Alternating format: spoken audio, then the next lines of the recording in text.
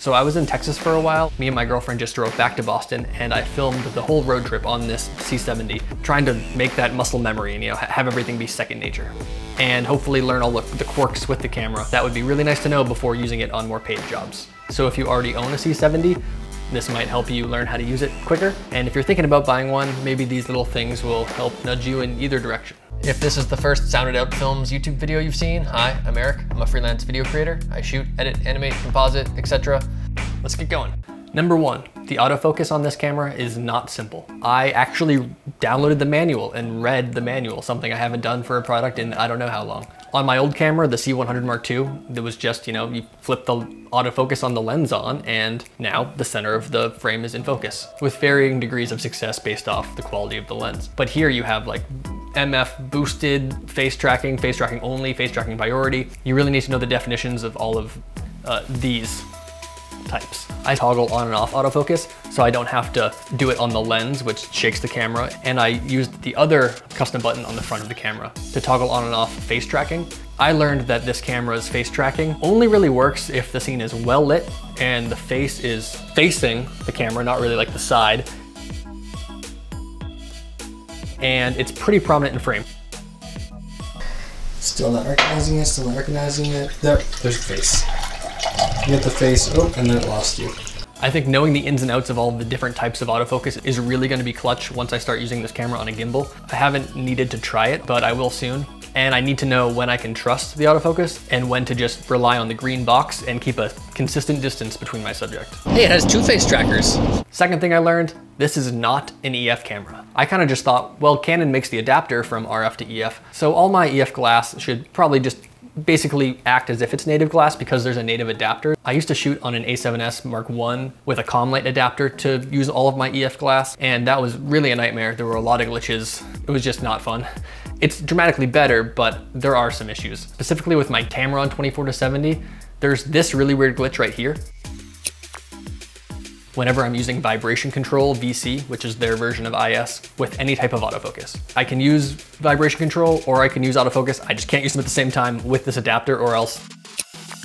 Luckily, there's no miscommunication about like the aperture or anything like that on the Sonys. That was just maddening to not be able to see the accurate f-stop and sometimes not be able to go down because it thinks I'm already stopped down all the way. None of that happens with this RF to EF adapter, but not perfect. Number three, false color is the shit. I suggest you remap it to a custom button. Whenever I'm in a high dynamic range situation, I just on false color, is there any red? If there is it on a light source that I'm okay with losing? It's a super easy foolproof way to make sure you're not blowing out anything that you don't want to blow out. And number four, sticking with exposure, the built-in LUT is perfection. My girlfriend is not a experienced videographer, but this is her using the camera with the LUT. Because I was so fascinated, I think I'm a little blown out now. Oh, just adjust with this guy. Okay. She could tell it was a half stop overexposed just by viewing the LCD screen. In my experience, a lot of other mirrorless DSLR type bodies are not like this when you're trying to expose log. I never found a utility LUT for the C100 Mark II for C-Log1 that actually worked and looked like a nice conversion to 709. You don't have to work at all to get a nice usable image right off the bat. Number five, if you do not have an M1 Mac, never ever shoot 10-bit MP4.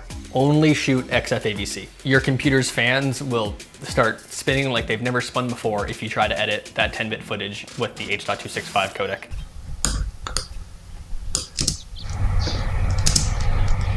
It's a nightmare. The new Macs cut through it like butter. I don't have one of those. I made a whole video about all the recording options for the C70 where I kind of dive a little bit deeper into that. There's a card up there if you want to check that out. Number six, you can shoot pretty much in any public place with this camera. If you go without the top handle, switch out the shotgun for a lav, use a BP30 instead of a BP60, and go with a reasonably sized lens. The layman won't know if you're taking pictures or shooting luscious 4K 10-bit video footage. Number seven, remap the waveform button. When using the top handle, it's not very easy to hit the regular record button. It's gonna force you to jostle around the camera. It just kind of makes sense too because the waveform button is the only other red button on the camera. So it's really intuitive. And I also wanted to change the waveform button in the first place because I like to have it next to my right-hand thumb where I can easily toggle it on and off. So I like to check it pretty frequently, but I don't like it to live there all the time. Number eight, internal NDs will change your life. Once you experience it, I don't know how you could go back. But make sure that the extended range ND is enabled, because for some reason you can only do 6 stops of ND when you first get the camera out of the box. So now whenever I'm outside, I can go up to 8 or 10, and I never have to part with the 1.8 aperture of my beloved Sigma 18-35. Now that I am at ISO 800, using a bunch of ND. Is our whole vlog just gonna be technical jargon? So I just leave extended ND enabled all the time. I don't think there's a downside to that. If there is, and someone knows, let me know. Number 9, a bit of a disappointing one. The stabilization in the C70 does not take away micro jitters, in my experience. Sorry to say. It's nothing like the IS built into Canon glass that I'm used to. Here's a sample of that. And here's a sample of the C70's image stabilization.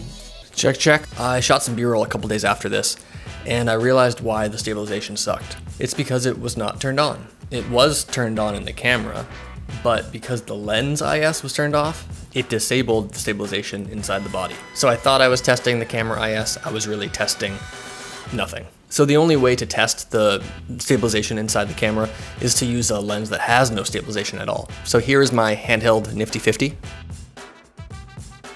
And here it is with stabilization. Not half bad. You know, it's not nothing. Number 10, do not buy this SD card if you shoot 120 frames a second. I don't do like Daniel Schiffer videos. I've tried to once.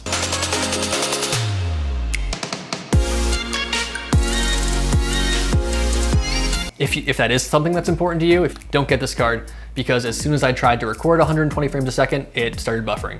Another quick update, I tested this again inside my apartment to time how long it would take for the 120 to buffer, and it never did. It just kept recording and recording until my battery ran out. Go figure. I bought it because it was like half the price of the Sony card, but if you're looking to buy like 3 SD cards and want to save $300 and you're mostly shooting 24 or 60 occasionally, then it'll save you some money.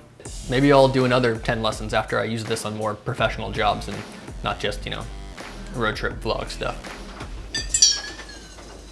What the f? Subscribe for more filmmaking stuff. Bye.